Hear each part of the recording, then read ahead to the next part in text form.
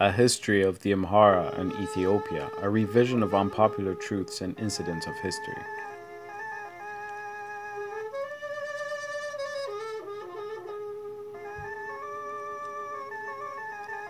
According to Ethiopian history and classics such as The Abyssinians by David Buxton, a Cambridge University researcher who traveled to Ethiopia during World War II, the Amhara are an ancient Ethio-Semitic people who are settled agriculturalists of the Ethiopian plateau, living mainly in the highland regions, but also throughout the nation. On page 27 of the Abyssinians, David Buxton relates that the Amhara, along with the other Abyssinians, are the ones who share the traditions of the Aksum kingdom. The Amhara have inhabited the plateau conventionally for 3,000 years. Amharic, the language of the Amhara, is the official language of Ethiopia. Amharic became the official language of the Old Ethiopian Empire in the 13th century when Yukunno Amlak became emperor in 1270 AD and moved the capital to Tuglat in Shoa in today's alleged Amhara and Oromia region, which then was inhabited by the Amhara as stated on the New International Encyclopedia, Volume 7, page 248. Aksum remained the city where the kings were crowned at the time, and Gi'iz remained the language of books and of the church. Amharic is a South Semitic language either descended from Gi'iz or related to Gi'iz, as well as to the Ethio-Semitic languages, Arabic, Hebrew, and Aramaic. But according to Wolf Leslow, the late professor emeritus at UCLA, a scholar of Semitic languages and one of the foremost authorities on the study, and Dr. Girma Demeka, among the most closely related languages to Amharic and Gi'iz is Akkadian, an ancient Near Eastern language which was spoken in Mesopotamia in modern-day Iraq and Syria 5,000 years ago.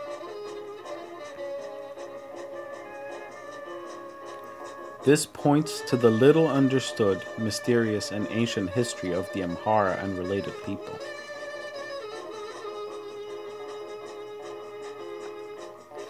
The predominant religion of the Amhara is Orthodox Christianity, the state religion of Aksum, but Islam and Judaism are also practiced by the Amhara. Prior to the introduction of Orthodox Christianity from the 1st to the 4th centuries AD, and Aksum was declared a Christian state by Emperor Ezana, the ancient Hebraic faith that developed into Judaism was practiced by the Amhara and other Aksumites of Ethiopia for conventionally 1,000 years, since the time of King Solomon and the Queen of Sheba, whose descendants the Amhara rulers are, according to oral and written tradition. An Islamic dynasty that founded its own kingdom based on the claim of descent from the Muslim prophet Muhammad, or one of his family members, had also thrived in Ifat and Shoa following the disintegration of the Aksum Empire, as Muslims sought refuge in the Christian Empire due to persecution by the Quraysh in Arabia in the 7th century at the birth of Islam.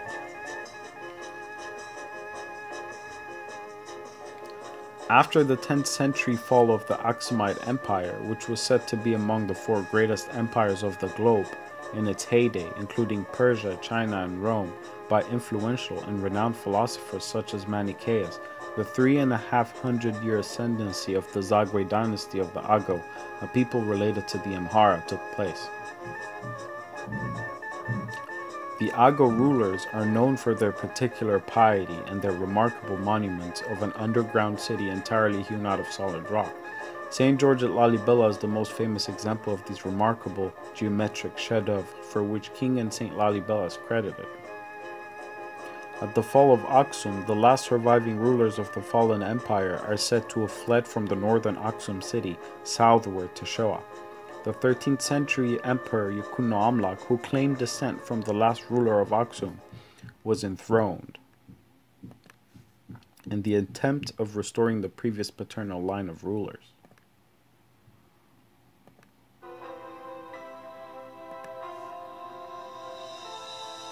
Yukunno Amlak and his successors became to be known as the Amhara emperors of Ethiopia. Amhara became the geographical and political center of the Orthodox Christian Empire under Yukunno Amlak. With the Amhara king's ascendancy came what is known as the Golden Era of Ethiopic or Gi'iz literature. in the 13th and 14th centuries through the 16th century. Albert Gerard's African Language Literatures on page 8 reads that 1270, when Yukuno Amlak mounted the throne, is when the golden age of Giz literature began.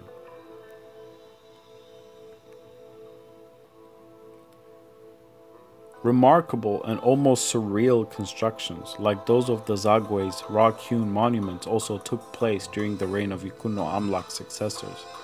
For instance, as recorded in the Futuh al-Habasha, which was an account of the 16th century war between the Christian Empire of Ethiopia and forces backing the Adol Sultanate, Emperor Naod had built a church or temple known as Makana Selassie, made entirely of gold, that was looted and burned down by the invading forces. The source relates that it had taken him 13 years to build it, and that upon dying his son Libna Dingle had continued its construction. The passage in the Futuh al-Habasha on pages 220 and 221 and then 240 through 247 reads, "There was a church in Amhara that had no peer in Abyssinia. King Naod, the father of King Wenagsega, Ate Libna Dingle's crown name that is, had built it. He exhausted himself in its construction, in its planning, and in every detail of the work. He adorned it with gold and spent 13 years in its construction. His son took over its construction after him. It was entirely plated in gold leaf. It blazed like a fire. The king named it Makana Selassie. The sepulchre of King Naod bin Admas bin Zera Yaakov is inside the church. Amhara has other churches in it that belonged to earlier kings, but a construction like this church was not to be found." The recollection of their journey to Amhara, which is a region of flat arable land, standing crops, rivers, and copious rain of wheat and barley. In it are their scribes, their priests, and monks. It is also the residence of their kings. But the king does not reside there permanently. No king who reigns over Abyssinia can exercise his rule unless he has been enthroned in Amhara. They call the people there who serve the churches Debtara, which means in their language eloquent theologians. These are Christian people whom the king regards with beneficence and diffidence. Some of them become advisors to the king, while others are related to him by marriage. The Imam asked all the Arabs who were with him, "Is there the like of this church, with its images and its gold, in Byzantium or in India or in any other place?" They replied, "We never saw or heard of its like in Byzantium or India or anywhere in the world." As said in Jean Dorés's Ethiopia on page 145, the plunderers also looted a book made of gold, and the royal insignia and treasure concealed at Gannata Mariam, as well as crowns, diadems of ancient kings, ceremonial mantles, and daggers. They also found a number of tabots, altar tables representing the Ark of the Covenant, made of gold and that were so heavy that 5 men together were unable to carry them. Libna Dingle was never to see the help which the Portuguese had helped to carry out. He who 20 years before rode forth on horseback, crowned and with an escort of chained lions, died a year before their arrival with hardly an attendant. The Al-Ibrahimi Yemeni chronicler of the Futuh al-Habasha during the 16th century war between the Ethiopian Empire and the forces backing Graing Ahmed records that the invading forces needed 20 days to loot and recuperate all the gold from one single church in Amhara. This somewhat reveals the massive degree of the empire's wealth at the time prior to the irredeemable and severe damage brought upon it, and the endless war between invaders and the emperor striving to save it from total destruction to prevent its conquest. The concealment of these truths has led to the dishonest portrayal of the Ethiopian emperors, and particularly the Amhara, as an oppressive people, because the emperors and the people fought off invaders and did not hesitate to destroy their killers. This utterly destructive war occurred in the beginning of the 16th century, after Libna Dingle succeeded his father Emperor Naod. During his reign, the great capital city of Ethiopia was Barara, displayed on Fra Moro's map and supported by recent archaeological findings. The capital city, Barara, was located near and on the same soil as the modern capital, Addis Ababa,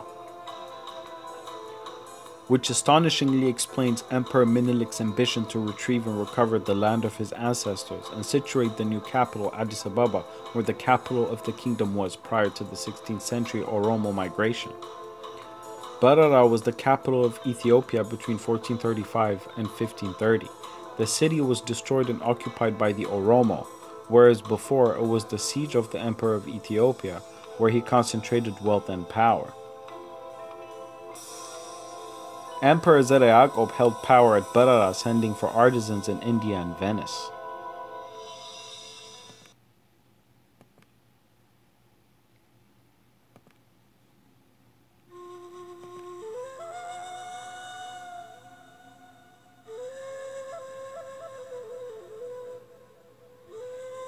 Emperor Zera Yaqob's envoys were welcomed with full honor at a great church conciliar meeting in Florence in 1440, leading to his recognition as the legendary Prester John.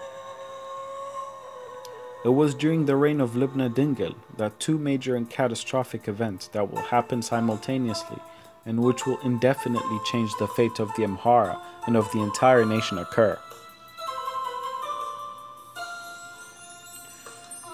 The Oromo migration and expansion, which will bring immense chaos and bloodshed, contributing to the peril of a significant portion of the population, namely of the Amhara and related peoples such as the Gafat people who are now extinct, and the war with Graing Ahmed's invading forces.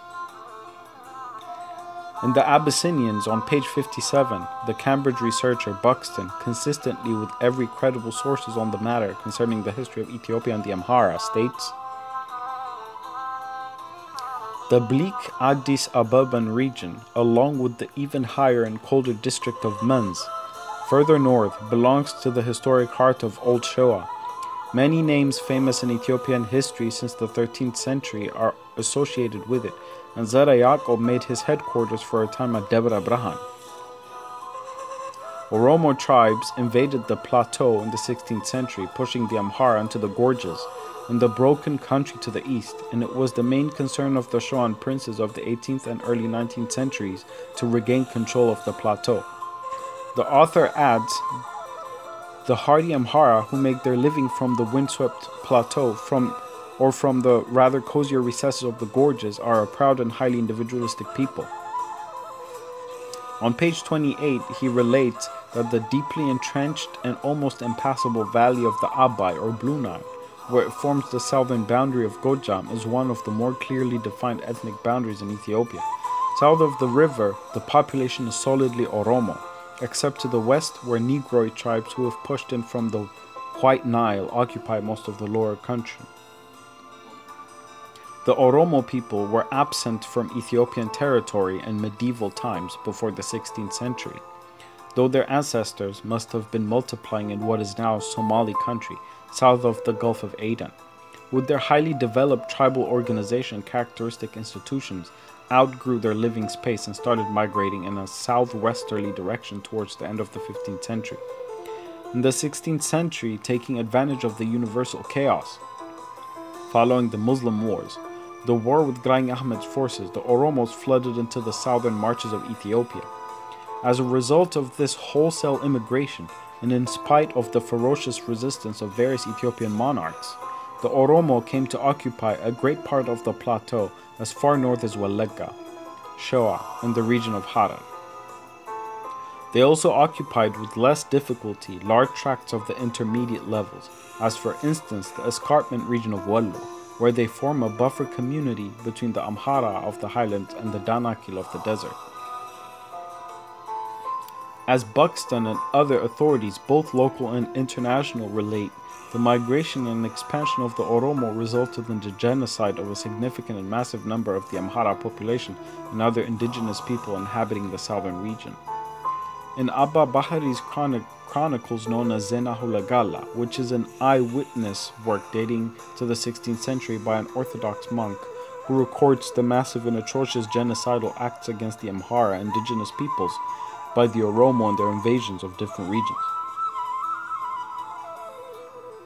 The director of archaeological research, Jean Dorès, also relates in his work entitled Ethiopia that the Oromo would sacrifice the Christian Amharas to idols in celebration of their victories of invasion. The Emperor Iyasu in one instance would avenge the Amharas which the Boran Oromo had invaded, captured and sacrificed to idols. The Amhara emperors and patriots dedicated their existence to the defense of their kingdom. The highly organized and ruthless invaders would destroy entire cities, massacre the people, loot every treasury, and labor to murder the emperor to conquer the kingdom. The emperors and patriots having to defend their nation against invaders, both progressing from the southern borders, and Graኝ Ahmed's African and Arab forces would retaliate at equal intensity. Having eventually regained control, the succeeding generations of invaders would ironically become the accusers of the Amhara, pleading to have been subjugated by them. Very few seem to know that the capital city of Gondar was founded as a fortress city by Emperor Fasilides to secure the throne of the Emperor of Ethiopia and protect it from the southern invading Oromo by transferring it to the north to Gondar from Shoa. Fasilides himself was born in Shoa, and his father Susnios, who was captured by the Oromo at 16 and lost his father at their hands while at war with them. The heir of the princes known as Zemene Mesafint was 100 years of the nation drowned in utter instability as a result of the constant wars with the expanding Oromos. It is indeed ironic that Amhara patriots are ever painted as subjugators, whereas it is they who have been pushed on their own land and their people who underwent an undiscussed genocide. At last, I will leave you with a quote by Emperor Lubna Dingle. Upon knowing that he had lost every province to the invading enemies, and news had reached him of the death of Ras Wasan Seged, his most important and trusted general, as written in the Futuh al-Habasha. Lubna Dingle said, "We shall go to the kingdom of our forefathers, the kings of Amhara. We shall die by the gates of Amhara while defending her."